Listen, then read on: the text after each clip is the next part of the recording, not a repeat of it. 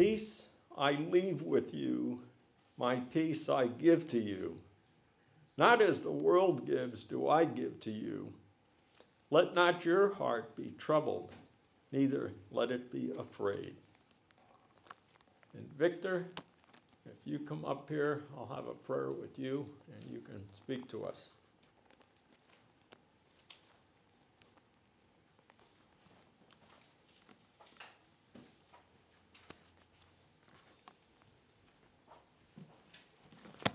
Dear Heavenly Father, thanks for bringing Victor to us today, Father, and we're looking forward to what you're gonna say to us through Victor. I ask it in Jesus' name. Amen. Amen.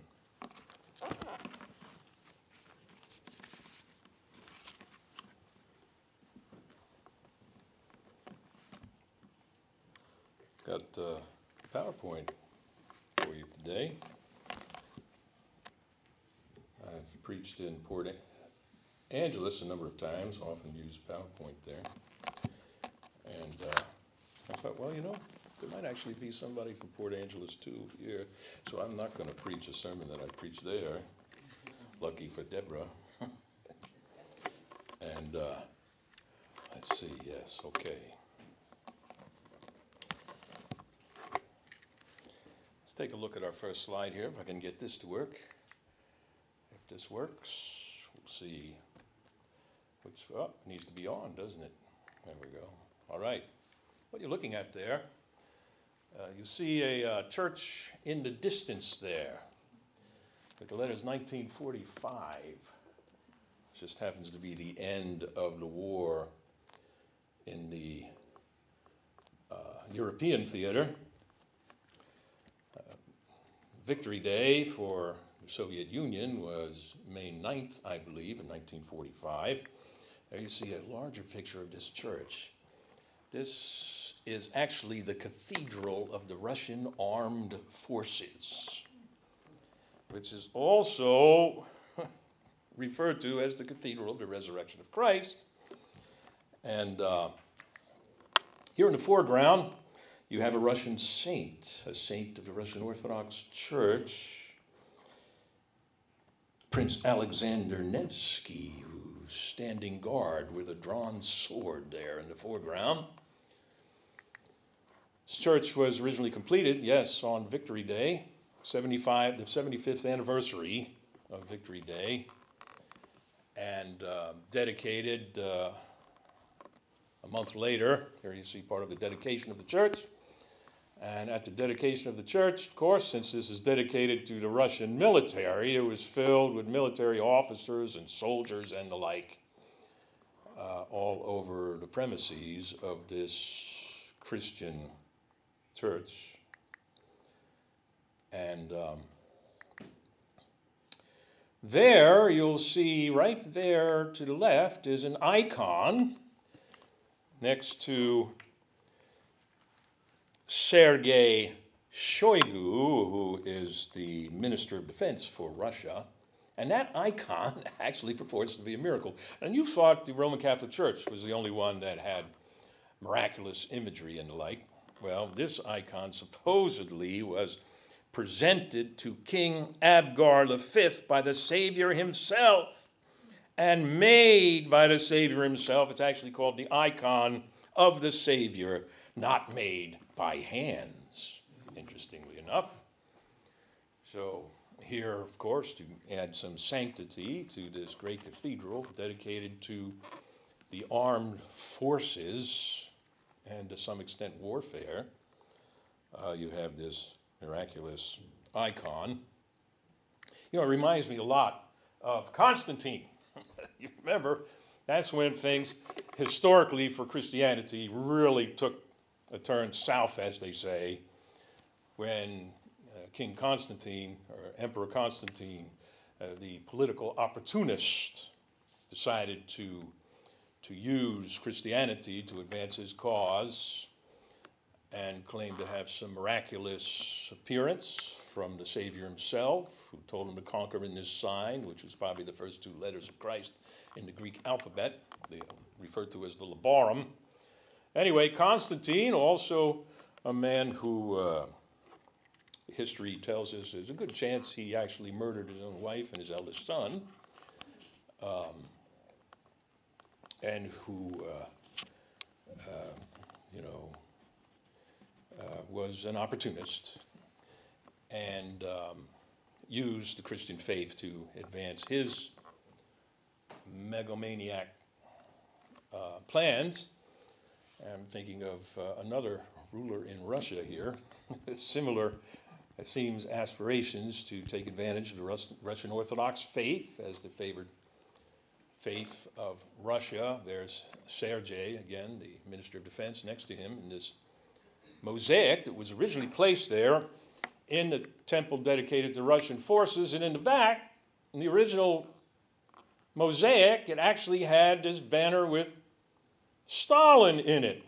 And this became quite controversial because you know the history of Stalin, and this mosaic was eventually either covered or removed from the church, but that was the original intent, to also give some recognition of Stalin, who is the great dictator and tyrant responsible for the deaths of millions, who kind of took the place of Hitler there in Berlin. Here's a huge picture erected right there in the wake of Victory Day in East Berlin, dedicated to Stalin.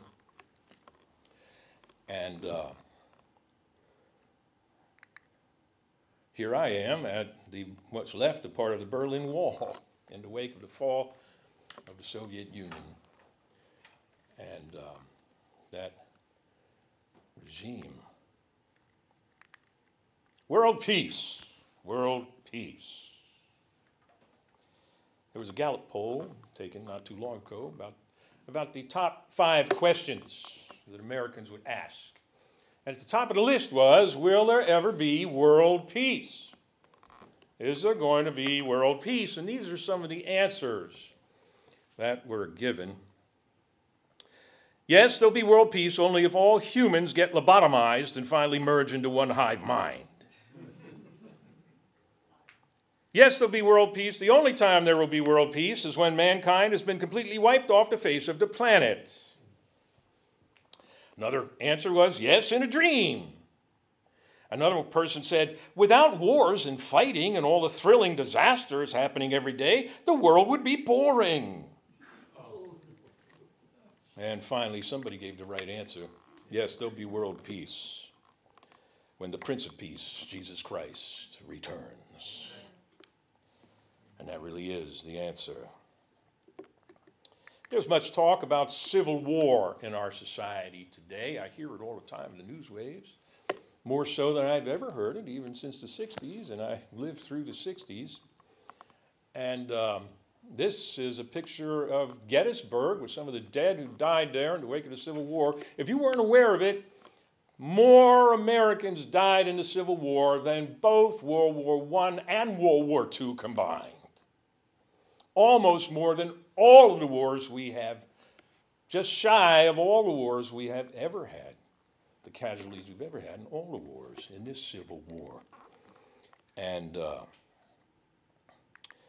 course, there's been civil wars raging in Christian churches in this country for some time now, particularly in the mainline churches. Every one of them has been racked with civil war. And some people, of course, have been saying, well, the Adventist church is always kind of behind the curve, and so eventually maybe we'll have a civil war. But I'm currently have the privilege of preaching in a Presbyterian church once a month. Don't ask me how that happened, but it's happened, and I'll be preaching there next week, as a matter of fact. And what I found out was the Presbyterian Church of USA is actually the mainline church in the steepest decline of all of them, resulting to a large extent from, of course, the root problem may be higher criticism, lack of confidence in Scripture, but civil war in their church.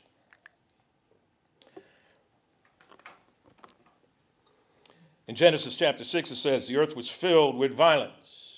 The earth was corrupt in God's sight, and the earth was filled with violence. Since recorded history, there's only been 268 relatively war-free years, the longest of which was the Pax Romana for 100 years. And why was there the Pax Romana? Well, because of the greatest war machine on earth up to that point. That's what ensured the Pax Romana, the warriors who worshiped the god of war. It's great human irony that peace is often brought about through the threat of violence.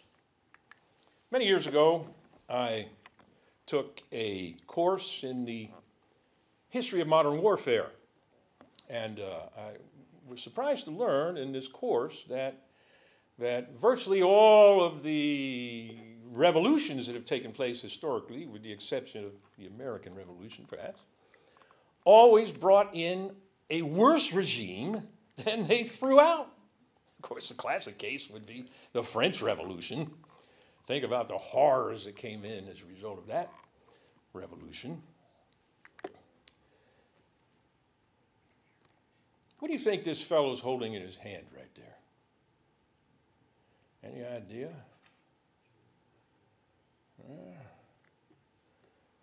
That just happens to be the plutonium core to the Fat Man bomb that devastated Nagasaki. And he's got a smile on his face, by the way. Yes, there is the Fat Man, the first plutonium bomb dropped. It was more advanced than the bomb dropped on Hiroshima. Interestingly enough, in that course, The History of Modern Warfare, there was a fellow in my class who purported to have been on the plane that dropped that bomb on Nagasaki. And he told us his story about how when it was dropped, they put the pedal to the metal to get out of there as fast as they could, but it wasn't quite fast enough. He said the shock wave that finally hit them, they were actually afraid they were going to get knocked out of the sky. Do you remember this? Those of you who grew up in the 50s? Yeah. Some elderly folk here like myself. Yes, we had those drills in our elementary school classrooms. Oh, it's time for us to hide under our desks. Why? For fear of being bombed into oblivion with a nuclear weapon from the Soviets and from the so-called commies, we used to call them. Anyway, so yeah, I don't know how that would have helped, but that's what we did. Well, we know that war goes back a long way. It goes all the way back to the beginning. And in Revelation chapter 12, we read, there was war in heaven. Michael and his angels fought against the dragon, and the dragon fought and his angels. Civil war broke out in heaven, but it broke out first in the mind and heart of Lucifer. That's really where war started, in the mind and heart of the murderer, the one who was the murderer from the beginning.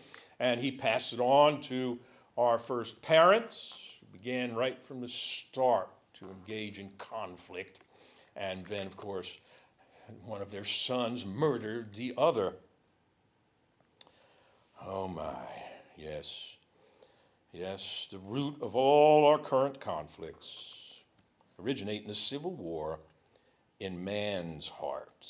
As long as sin rages there, there will be war. In Genesis chapter 6, the Lord saw how great man's wickedness was on the earth, and that every inclination of the heart, thoughts of his heart, was only evil all the time. Yes, that's the root of all evil and root of all warfare and violence in the heart of humanity. World War II. There were upwards of 80 million casualties in that war. Many people have begun to forget World War II. From my era, we were brought up to kind of revere those who fought in that war, the great generation. And but then, of course, following in the wake of it, Dwight Eisenhower said, we have become a race of intellectual giants and moral pygmies. Yes, one could proclaim that in the wake of World War II. Then, of course, you have communism that came in. Here's the killing fields, Pol Pot in Cambodia, communism, communist regimes. And some say it's really difficult to put a figure on the actual casualties, but maybe upwards of 100, even to 150 million over a span of 100 years. In 1983, Psychology Today had an article in which they asked some questions. They had a poll, and this was in the midst of the Cold War, 1983. You may remember it. That's the year I actually gave my heart to Jesus, December 30th, 1983, and at the ripe age of 30. Anyway, they asked the questions, if you could wipe out 100 million Soviets, would you do it with the push of a button? 15% of the American populace said yes. We would wipe out 100 million Soviets. Would you, if we had to sacrifice 25 to 50 million to solve the problem of the Cold War, would you do it?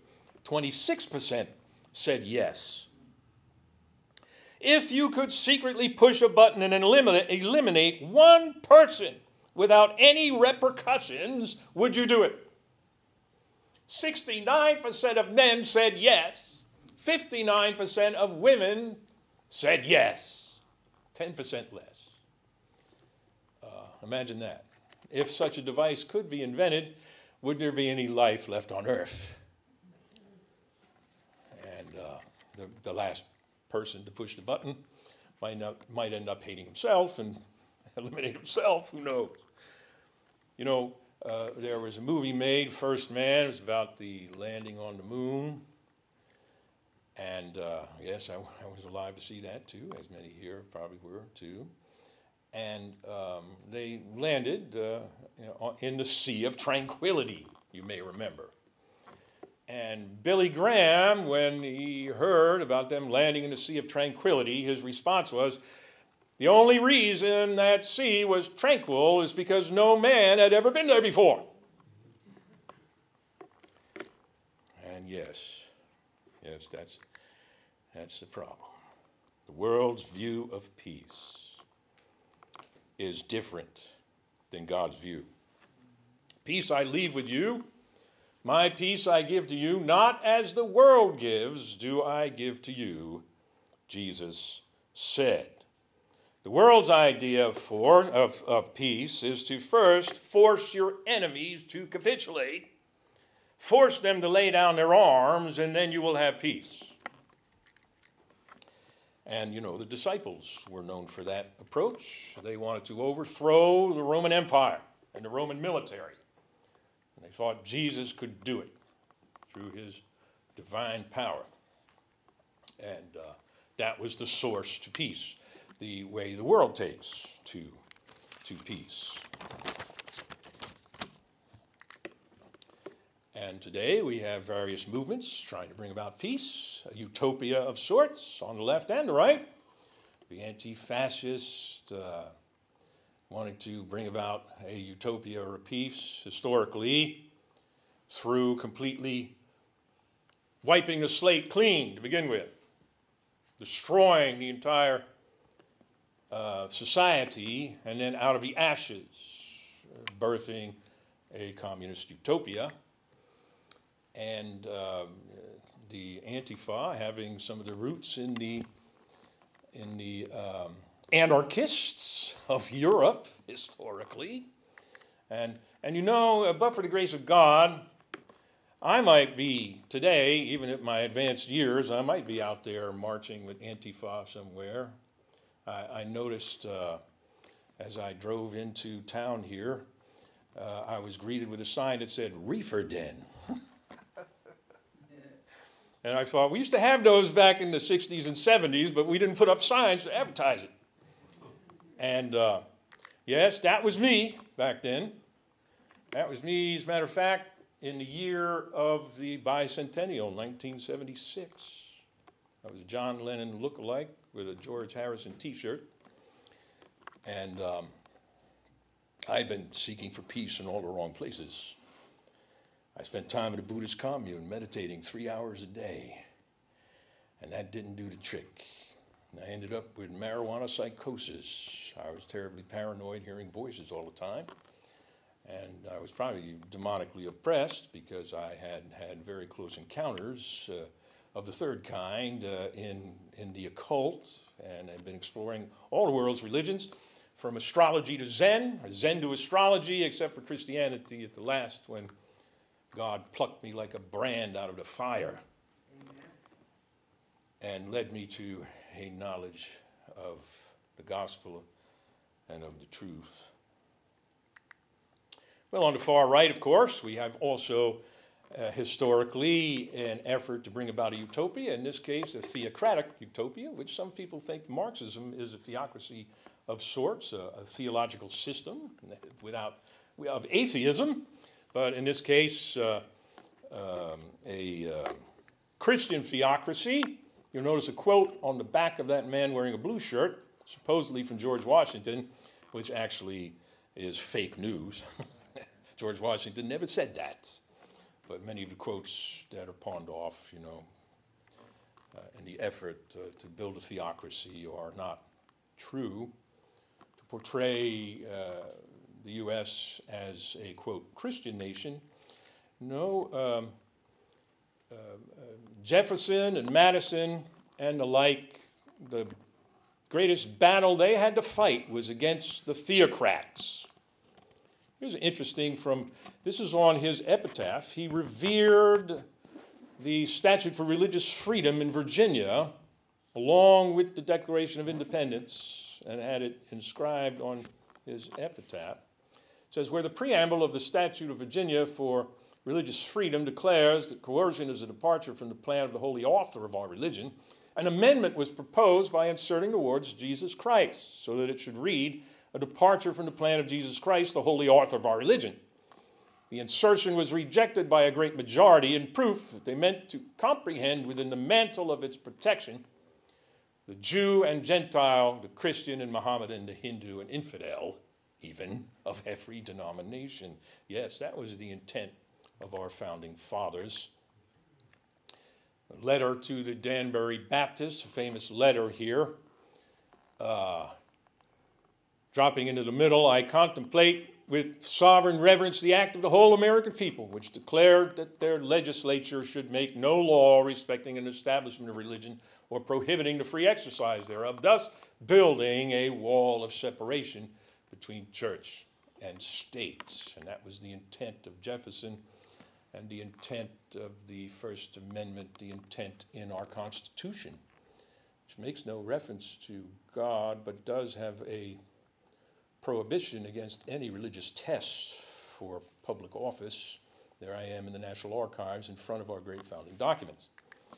And there I am in Independence Hall, where I grew up outside of Philadelphia in Valley Forge, Pennsylvania, where if it wasn't for men like William Penn, great advocate of religious freedom, you would not have had, perhaps, the Constitution or the Declaration or the Bill of Rights. And here's the great monument to Thomas Jefferson. And many people are not aware, around the top of the rotunda, you'll see in bold there a statement, I have sworn upon the altar of God, eternal hostility against every form of tyranny over the mind of man. But the actual full context is the tyranny of the theocrats, the Christian theocrats, mostly Congregationalists at the time, or Episcopalians. The clergy, he said, believe that any portion of power confided to me will be exerted in opposition to their schemes.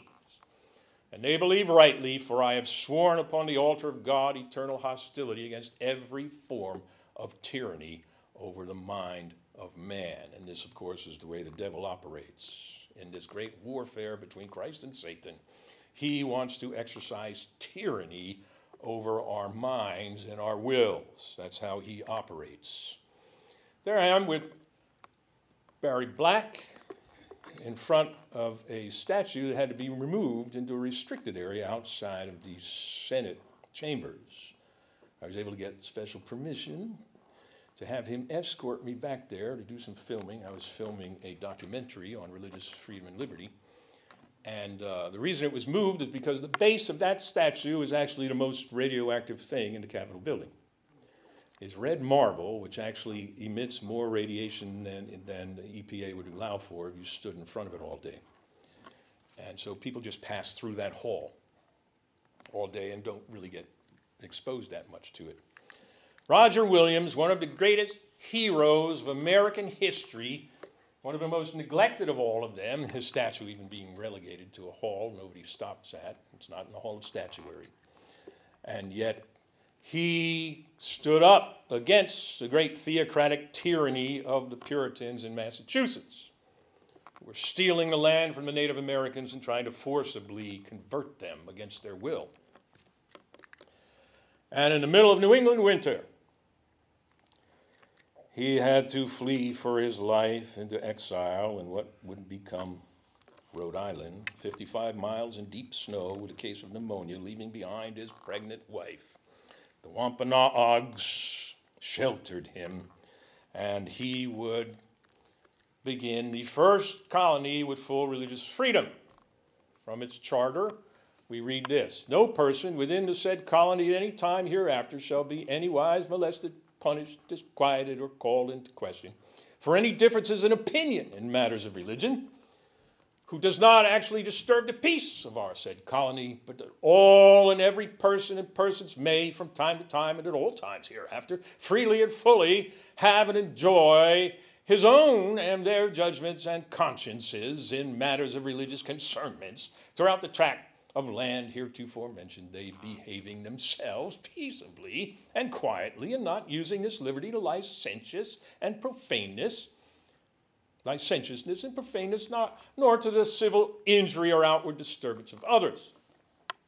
And of course, other colonies would follow suit eventually, and the U.S. government as well. Here I am standing at ground zero. I think it's 2004. There's still a big hole in the ground behind me. And, there are a number of people alive today, of course, and weren't alive at 9/11, 2001. But I was in prison, locked up when that happened. And I got the call, and they said, "You need to go to the warden's suite. Something terrible is happening." And I went to the warden's suite, and there it was on the TV, and I watched it live in real time. And the reason that happened, of course, was because of a theocracy in Afghanistan. Theocratic regime that harbored Al-Qaeda and its terrorist network there under the theocrats of, and here's an old picture, they would have regular large gatherings where they would have public executions. And this is what was happening there in this picture. And public corporal punishment and so on. In this theocracy. And we, of course, as Adventists know how dangerous a theocracy can be and will be at the close of time. Scripture is very clear about that. And yes, it was a theocracy that really led, ultimately, it was the embryonic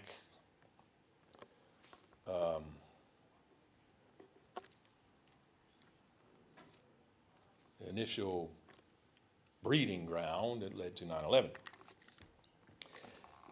I don't know if you ever heard Jose Rojas speak about his experience on 9/11. Little side detour, anecdote here, but quite riveting. He was scheduled to speak in a meeting at the top of the World Trade Center that day, that morning. He was part of the President's Council on International Youth. He was appointed to be part of that council. He was scheduled to be at the top of that building, would not be alive today, but for a curious circumstance. as he was preparing to go, as he may have actually been on his way, his wife called him on his phone. And she said, "Dear, you've forgotten. Our daughter has a recital this morning." And he had to make a split-second decision. And apparently it didn't take him too awfully long, because he actually decided, against all odds, to call the President of the United States office and inform them that he could not be at the meeting because his daughter had a recital.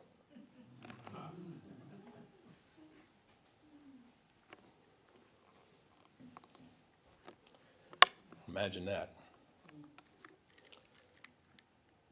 He made the right choice. Imagine that.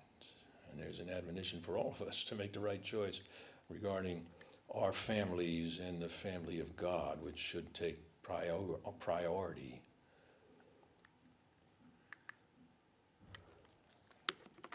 We live in a society filled with moral outrage and threats of violence. Psychological studies show that this outrage is often nothing more than an effort to appear morally worthy and to hide one's own culpability by demonizing the other. And so the old adage, the three fingers are pointing back at you when you point the finger. And of course, we have the internet, and the anonymity now makes it all easier even to do this kind of behavior, where you demonize the other and glorify yourself through your demonizing them. Well, maybe we could just get back to the American dream, huh? Maybe that would bring peace to us, you think? The old American dream. Well, the 50s weren't quite all they were cracked up to be.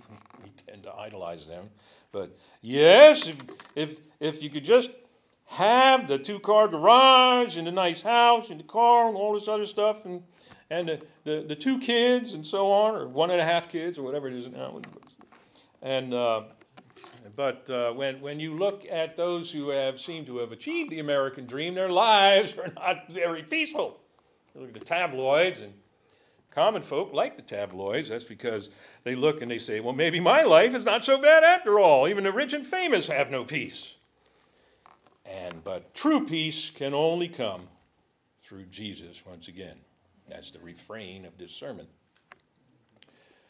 At his very birth, it was declared there would be peace, even because of his birth into this world. Glory to God in the highest, and on earth peace, goodwill toward men.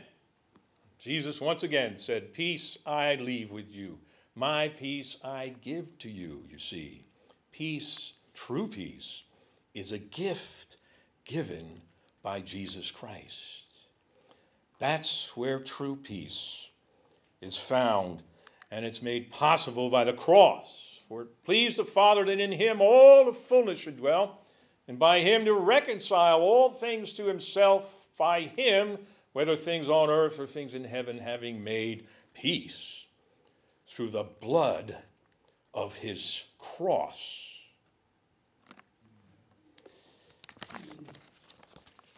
Romans chapter 5, since we have been justified by faith through the blood of the cross, I should add, we have peace with God through our Lord Jesus Christ. Peace with God first, leading to peace with our fellow man. Peace with God first and primarily, and this leads to peace with our fellow man. And if we have accepted the peace made possible through Jesus, then our feet will be shod with the preparation of the gospel of peace. Think about that. The gospel is a gospel of peace. We are ambassadors, we are told, on behalf of Christ, as though God were entreating by us. What are we entreating? We are entreating the world to be at peace with God through Jesus. We beseech you on behalf of Christ, be ye reconciled to God. Peace peace in our families, peace in society, peace in the world. Yes, even peace in the prisons that I've worked at. Yes, believe it or not, even peace in the church, often racked with conflict. Even peace in the most hateful places. Perhaps you're familiar with the story of the peace child. Yes. Don Richardson, who labored with one of the most demonic people imaginable, the Sawi cannibals of Iranjaya.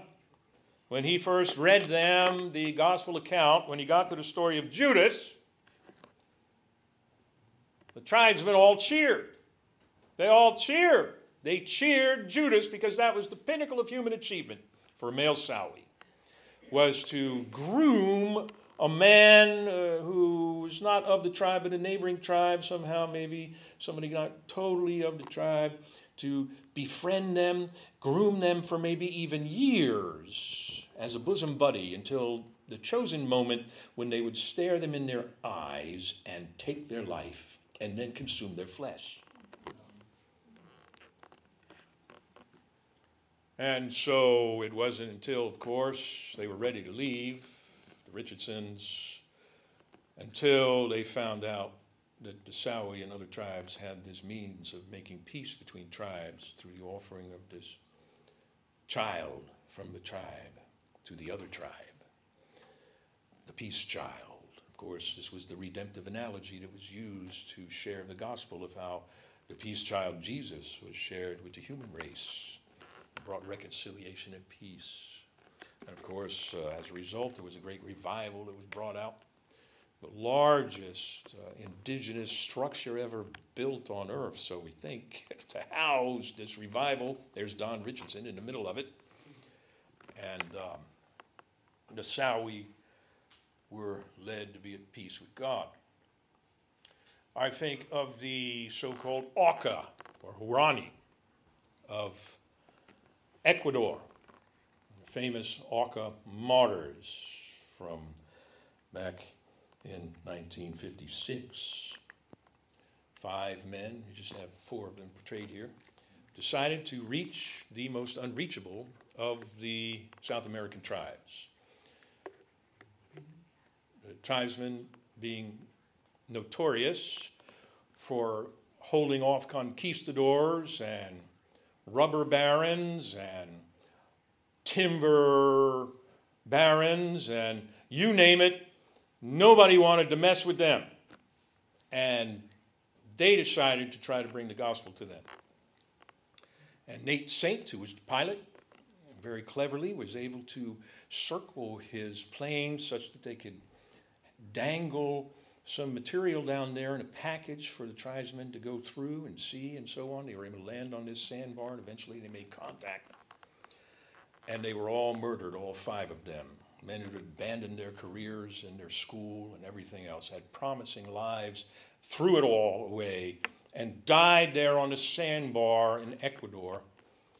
And many people don't know this. They were all they were all speared to death. They actually had a rifle in their possession, which they did not use. They laid down their lives for the cause of the gospel.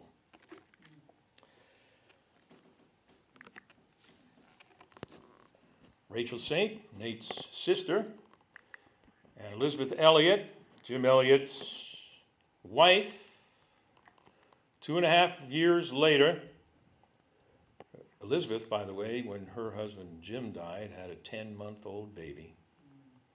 2.5 years later, Rachel and Elizabeth would actually share the gospel with Huarani Auca tribesmen who had actually killed their loved ones and led them to Christ.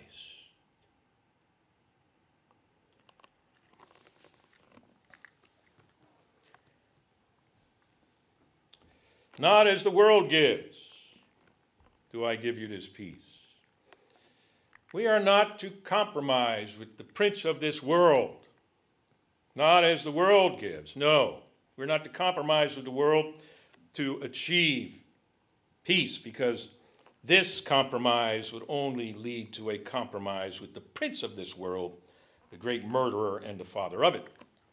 I'm reminded of the famous Neville Chamberlain, who capitulated with Hitler in 37 and 39. There he is shaking hands with the infamous one. And Churchill famously said, England has been offered a choice between war and shame, and she has chosen shame and will get war. There is only shame involved with capitulating or compromising with the world and the prince of this world. This was basically the temptation that was brought to Jesus, who was shown all the kingdoms of the world. And the devil tried to get him to take the shortcut. Take the shortcut. You can bypass the cross, Jesus. We'll just give you the entire world as long as you just bow and worship me and compromise with me. And of course, Jesus said, get thee behind me, Satan, or whatever he said. He said, it is written, of course. And that was the end of it.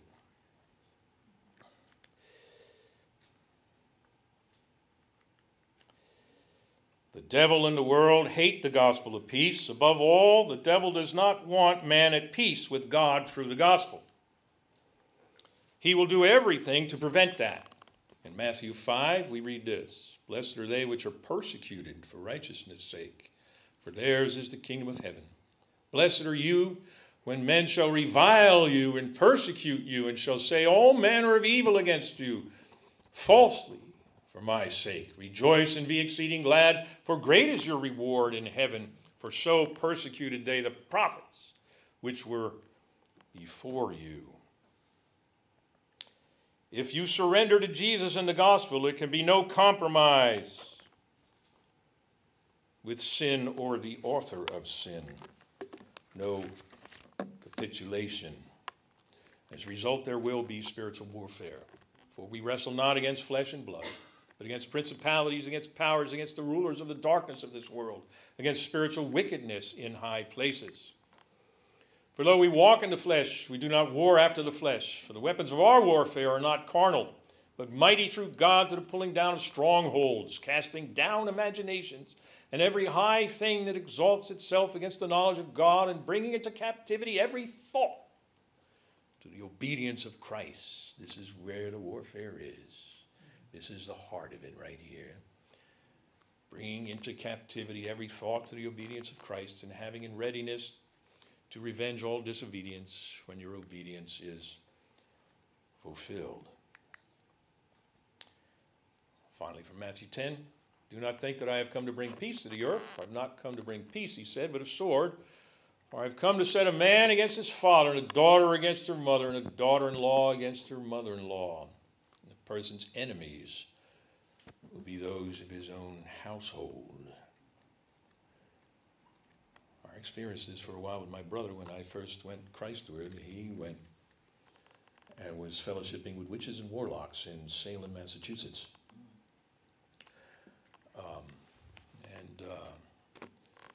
Fortunately, we're on speaking terms at this moment, but it was pretty bad then. I was in a terrible construction accident, lying in a hospital bed for several weeks, and he sent me a poison pen letter, virtually wishing me dead.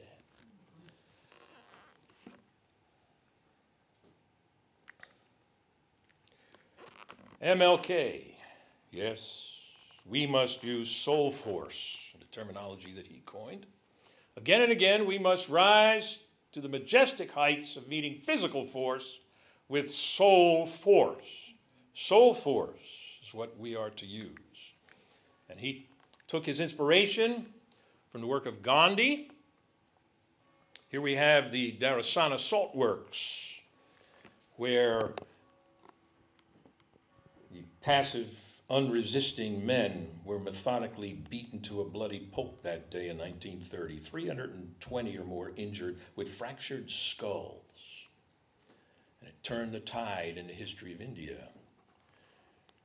toward independence, result of this nonviolent resistance. You know, we have a heroic moment in our history, don't we, when it comes to this warfare? And you may know what I'm talking about. I don't know. If you look closely, you'll see a woman and a small child walking there next to that barrier there on the right. This is actually the Maida Escarpment. That's my wife and granddaughter there. I had the opportunity to go there to the Maida Escarpment. Anybody know what that is? Yeah. Yes. Yes. Wasn't that very long ago that the top of that ridge, otherwise known as Hacksaw Ridge, was laced with mortar fire and heavy artillery fire and machine gun fire and small arms fire. And Desmond Doss saved 75 men and dropped them down right there over that cliffside where I took this picture. Just incredible, hero of the faith, in the midst of the great controversy. And as a result, he became a great hero of not just our faith, but of Christianity, still revered. And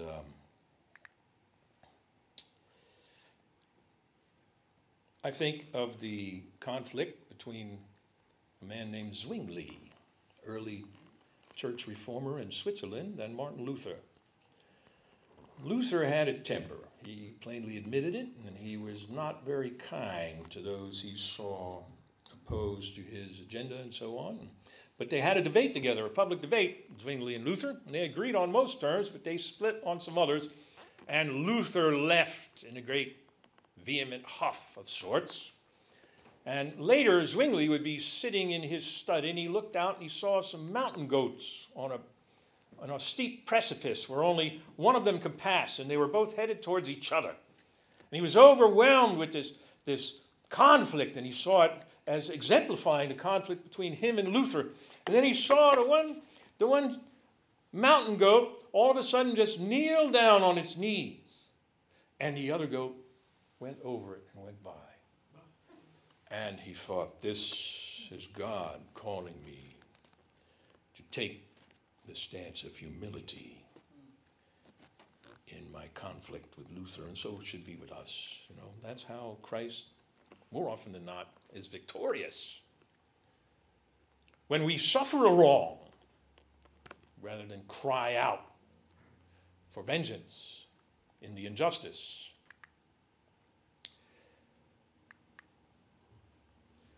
well, you may remember this, peace accord, Yasser Arafat, Yitzhak Rabin. Rabin made this statement. He said, you don't make peace with friends, you make it with very unsavory enemies. And that's what we're called to do as peacemakers, not just be nice to the people we like and the few next to us. No, to reach out to those whom may even be our enemies. Don't worry, we're almost done with this. You feel better at ease now? Those of you that are still awake? For 7 years, I, twice a year, was engaged in a thing called the Kairos Prison Ministry. And with the Kairos Prison Ministry, they have an intensive weekend where they bombard men with unconditional love and regard, and people all over the world are praying for that particular event and for those men that are in that event, and they're presenting to them the principles of Christian discipleship and the like. And early on in the effort, well, actually every offender and inmate in the entire facility and every staff member would receive not just 1 but 2 dozen cookies. And in many of the prisons I worked at were either 2,500 inmates or in excess, maybe 2,700 inmates.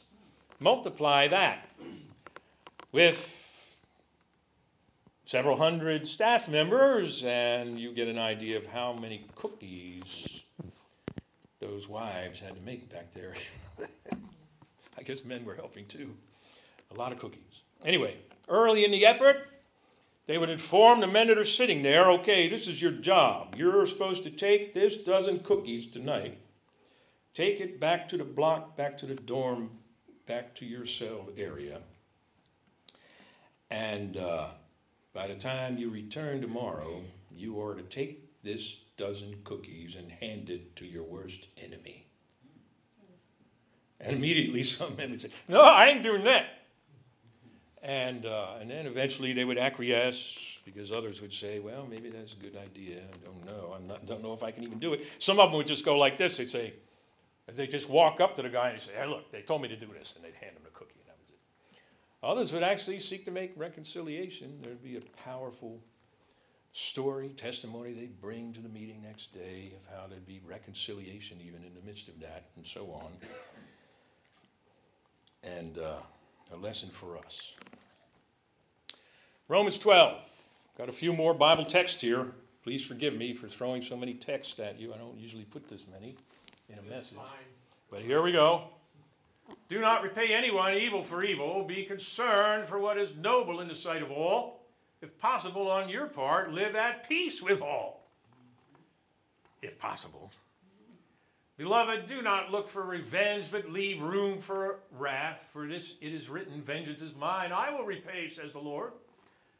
Rather, if your enemy is hungry, feed him. If he's thirsty, give him something to drink. For by doing so, you will heap burning coals upon his head. Do not be conquered by evil, but conquer evil with good. When a man's ways please the Lord, he makes even his enemies to be at peace with him. It says in Proverbs. Matthew 5, once again, you have heard it said, love your enemies and hate your enemy. But I tell you, love your enemies. Pray for those who persecute you, so that you may be the sons of your Father in heaven, for he causes his sun to rise on the evil and the good, sends rain on the righteous and the unrighteous. 1 Thessalonians, be at peace among yourselves, admonish the disorderly, encourage the faint-hearted, support the weak, be patient toward all. See that no one returns evil for evil. Follow after that which is good. Be at peace among yourselves. All people will know that you are my disciples if you have love for one another. That's how.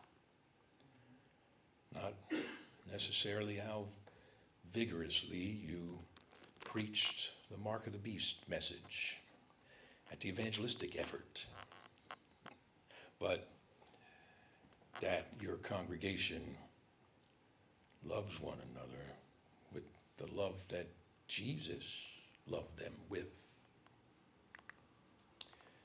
Prince of Peace, Jesus. Jesus is the Prince of Peace. He is the great peacemaker. Why? Because he hung on a Roman war cross dedicated to the Roman war god.